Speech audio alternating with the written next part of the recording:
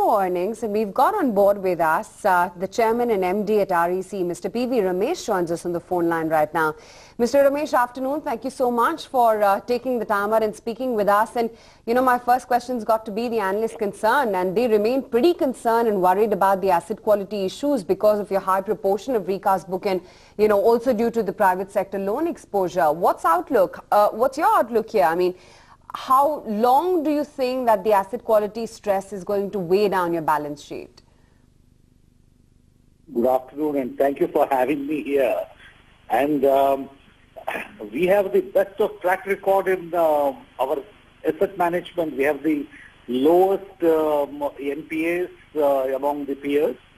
Gross aggregate NPA is 2.4% of our loan book, and you're saying our assets are stressed.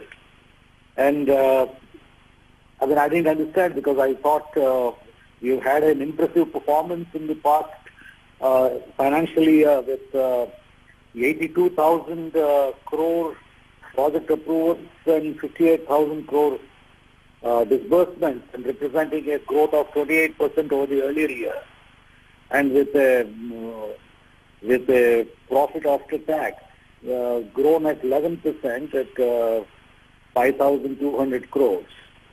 So overall, REC is on a growth trajectory, and we have our NPAs strictly under control.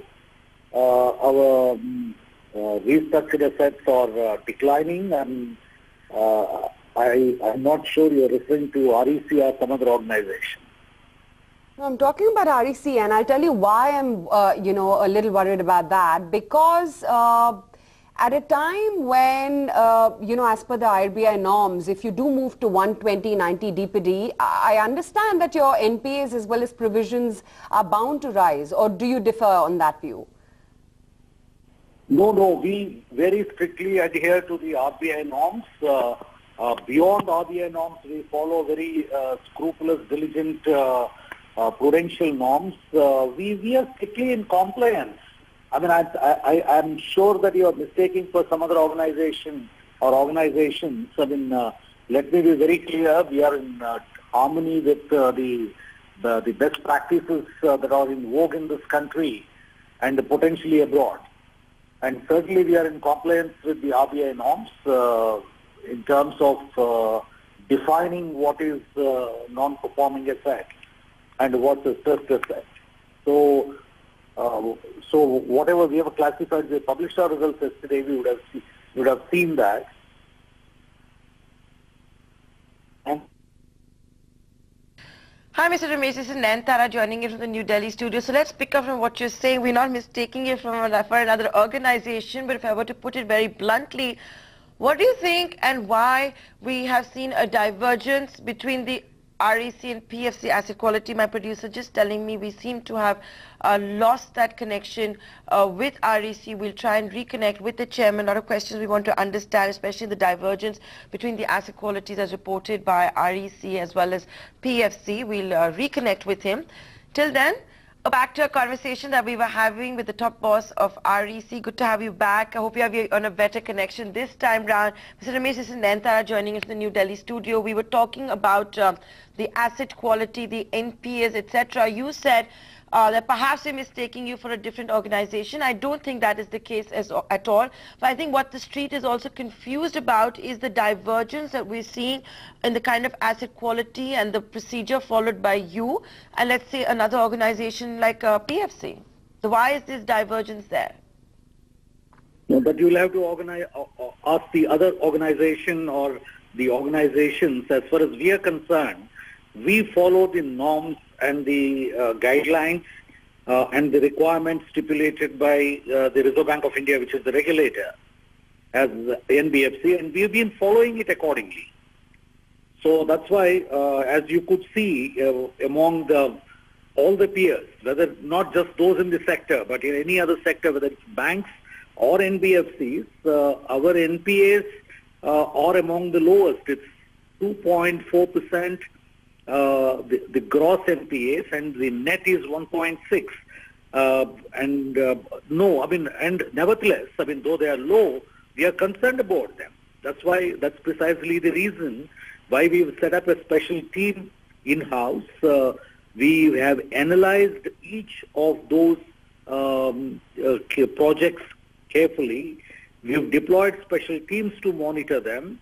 We are taking every possible measure to see that these become standard assets again. So as far as REC is concerned, we are on top of these matters. Number one is we contain such infection. We monitor our projects very closely. We don't let them slip back into... So Mr. Ramesh, if I could just come in there, 2.4% gross, 1.8% net NPAs. You also spoke about how there's an internal team that's looking into each of these NPAs. So if I could prod you further on that, what have been the findings of this internal team? What are you at REC going to do so when you're back next quarter here on ET now, you're able to report a better asset quality even though it is on the lower side when compared to industry? What is your action plan? Let me also mention this, that, most of these projects, or virtually all of them, are consortium lending enterprises. We are part of a group of financial institutions that have chosen to take an exposure. In very few cases, we are the lead lenders. Most of the cases, there's some other financial institution that is leading the consortium. We are working in the JLF mechanism. We are working with the lead lenders. We are working with the other members of the fraternity to find solutions to them. I mean, we are working with the promoters to see that they do their part of the bargain.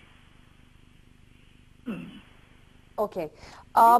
Mr. Ramesh, just for the benefit of our viewers and investors who are watching us right now, noted brokerage like CLSA says, and I'm just going to quote their note on REC's performance, they're saying that the restructured loan book is large at 12% of the total, up to about 20% on a sequential basis, and therefore they're saying that they would watch out for the pressure in the private sector loans.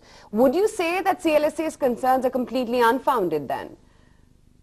No, we take their advice very seriously, and we are very conscious of this fact. I mean, in the stressed assets category, as you could see that we have reduced in the public sector, in the government sector, and especially in the state of UP, from 12,000 crores earlier year, the 15-16, the 16-17, it's declined to 10,000 crores, but it's still high. And the private sector has not grown substantially, it's grown marginally. The overall, yes, of course, I mean, there's nearly 23,000 crore in this restructured category. Those are the projects we have kept under a close watch. And here again, let me clarify that all the private sector projects, again, we are consortium lenders. We are with the group. And the Government of India, and especially the Ministry of Finance and our own Honorable Minister is leading this process to address these issues. I mean, there's a meeting that's going to be convened very soon, and then to precisely discuss and find solutions to this, and solutions that are sustainable, and solutions that are in the larger good of this country, and particularly with the ambitious goal of the government to provide power for all in the shortest possible time. Moving to 90 DPD?